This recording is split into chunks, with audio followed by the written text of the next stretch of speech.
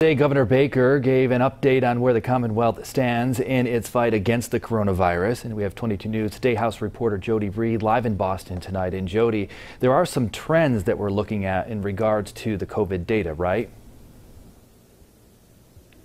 Don, Massachusetts has seen a steady increase in cases over the last few months, but this week in particular, cases were higher than what we saw back in the spring.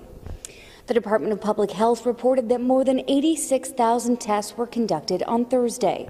Of those tests, 1,700 new COVID cases were detected. Our positive test rate has also increased. A number that was once below 1% is currently at 1.9%. Governor Baker reported today that there are 18,000 active COVID cases in the Commonwealth. To help cities and towns identify just how bad the problem is, DPH has announced a new data reporting model. Municipalities will be divided into categories based on their population. Then they will be ranked in a gray to red system, red being high risk, yellow being moderate risk, and green being low risk. Now gray, which means less than 10% of cases were reported.